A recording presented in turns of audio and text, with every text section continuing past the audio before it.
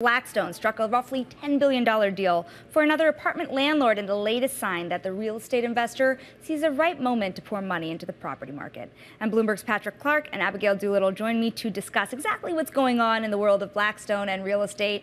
If you think about how the last year has gone and their propensity to now put money to work, how do you put this into context, Patrick, about what we've seen in the last year or so? And are things really now changing? Yeah, well, they're changing because Blackstone is changing its behavior. And when Blackstone starts buying, the whole real estate market takes note. I think that's for certain.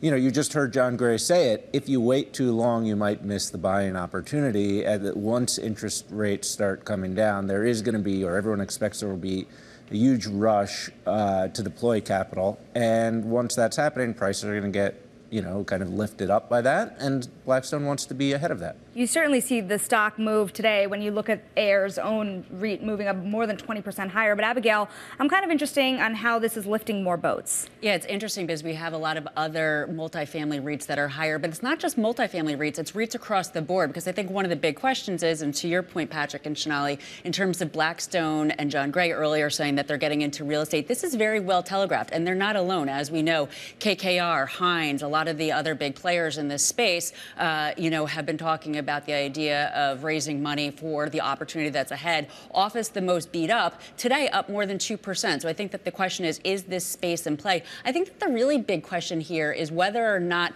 this deal will mark the bottom, because it is such a big deal. It's their biggest deal, I believe, buying a REIT ever.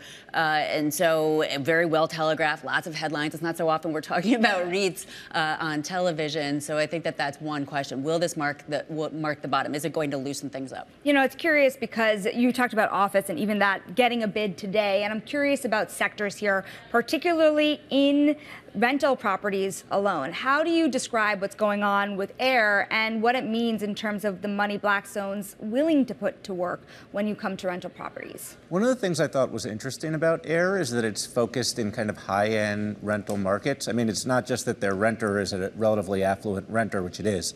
I think average household income is like $237,000 in this portfolio, but it's Miami, it's LA, it's Boston, Philadelphia. It's not what you think of as the Sunbelt boom markets. Right, that they're mostly invested in. Well, but, Phoenix, Dallas, Atlanta, those places got a lot of new development over the last few years, and it's certainly leading to softer rents in those places. Not saying Blackstone would shy away from those markets. Tricon Residential, which it agreed to buy a few months ago, that is a Sunbelt play. Yeah, that is really interesting because there is so much supply in those areas. What's also interesting is that this company went public back in December of 2020. It's a spin out from Aimco. That sister company is the development arm. It is still public. It's the Apartment Investment Company, a REIT, up 5.5% today. So I think that this is really, for the most part, in terms of like when we think about commercial real estate, multifamily, a little bit mixed. But this is probably giving sub-signals that some of these other markets. They're also here in New York. I was on their website. They have a lot of little buildings. I lived in a building on 76th Street a few years ago that it turned out it was owned by one of these massive private equity companies. So it's just interesting that this is in the news, opening things up. Pretty fascinating. AIR was down more than 37% in 2022, barely up 1% the year after. How much is Blackstone now putting a floor to the industry, really being a saving grace? Do you think more REITs are going to get more love now that people know that buyers are more willing to get in?